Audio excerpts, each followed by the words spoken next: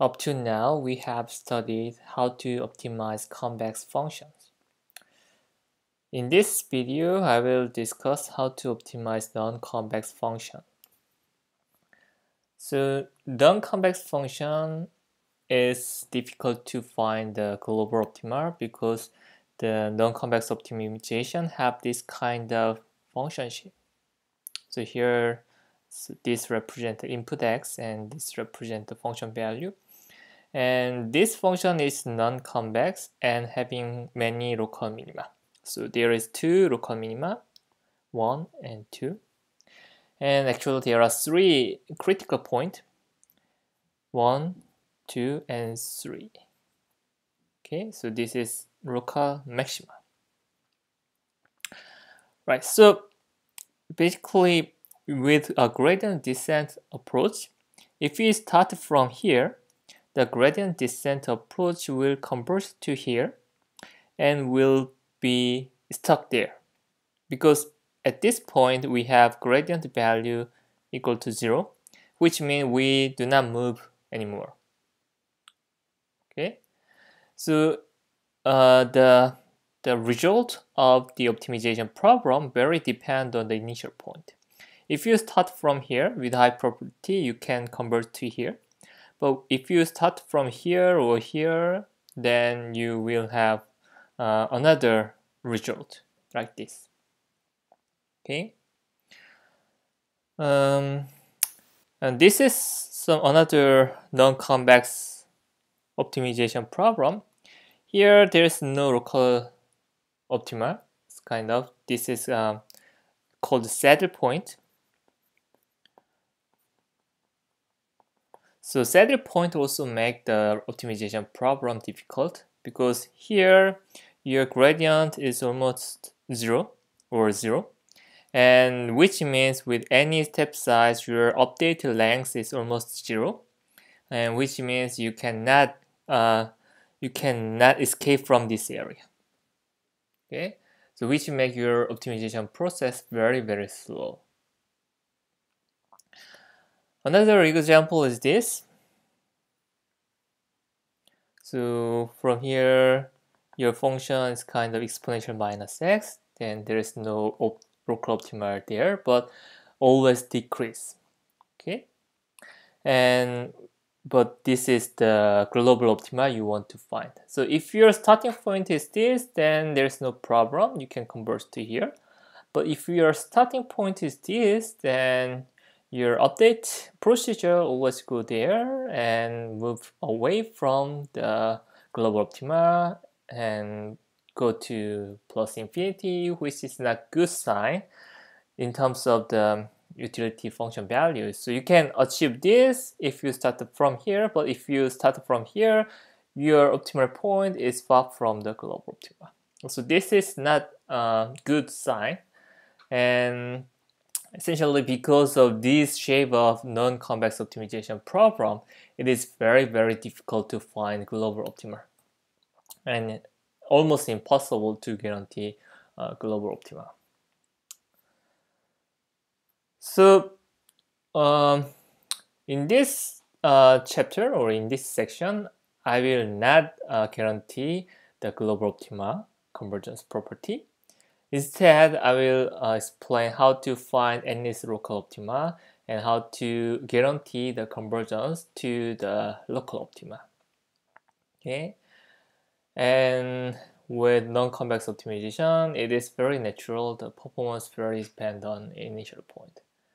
In your application and your machine learning application, it is quite obvious thing.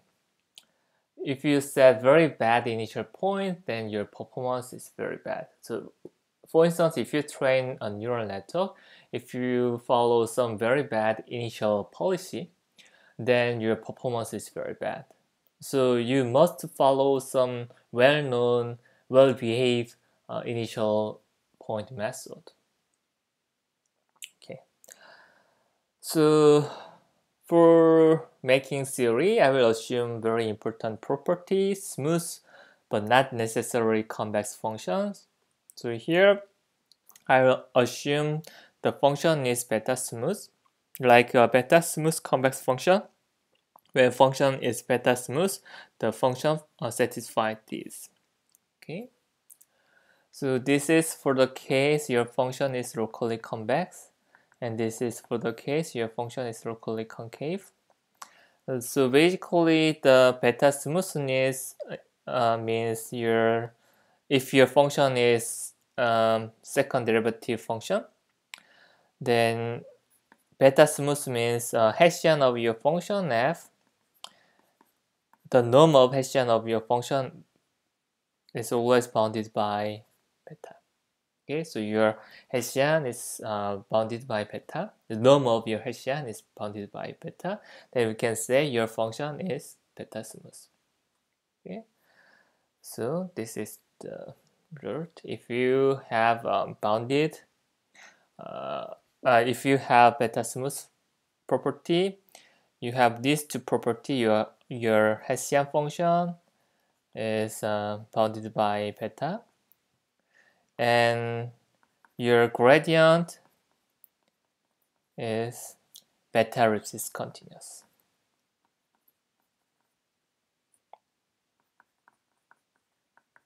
For all x and y, for all x. Okay, so this is the definition of beta smoothness. Okay, so now again we will analyze how to guarantee the local optima point using gradient descent approach, and what is the convergence speed. So here we will show that a gradient, norm of gradient vector converges to 0 because at the local optima point, we have 0 gradient value. Okay, so we will show that when t goes to infinity, your gradient converges to 0. Okay, but this does not mean your function value converts to the global optima point fx star because there could be many local optima. And if you start from here, you can say that your gradient converges to 0 by converging to here. But you cannot say from this point your trajectory converges to here, the global optima. So your fxt can have some gap with respect to the global optima, even if you iterate your gradient descent process infinitely many iterations. Okay.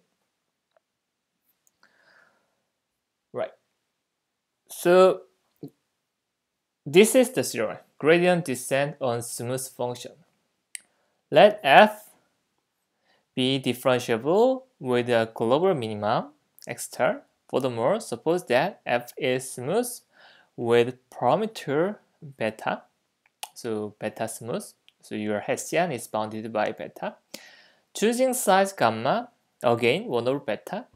So remember, we have a 1 over beta scale step size when we have beta smooth convex function, and at that time we have very nice convergence, right?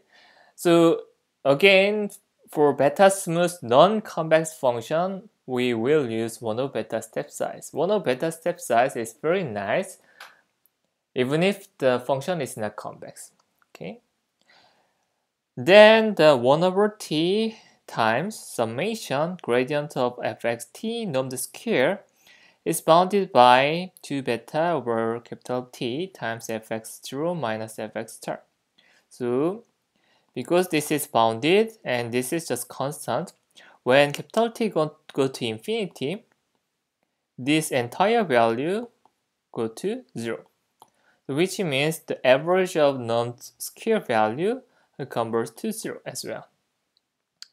So when your average normed square converges to 0 means your limit point normed square is 0. Okay. So from this, you can guarantee this.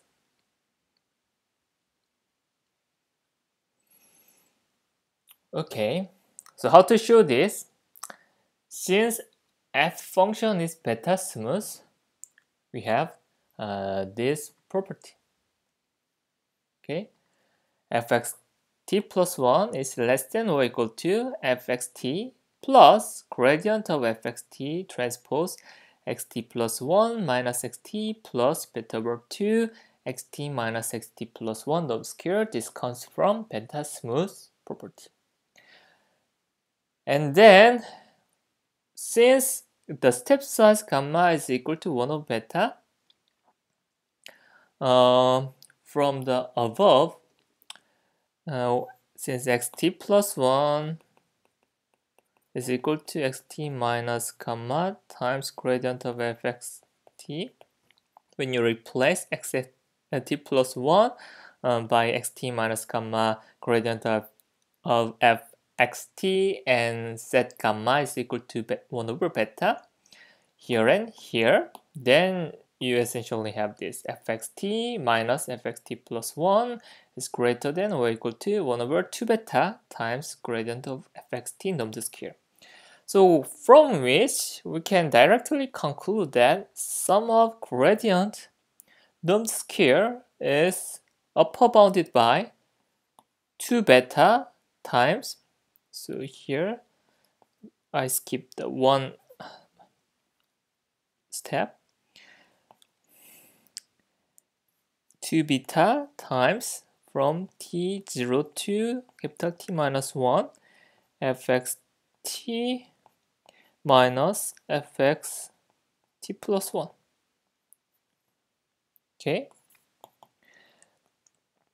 Okay, so when you sum from capital T, t equal to 0 to capital T minus 1, you end up with this form, fx0 minus fxt, because you canceled out each other.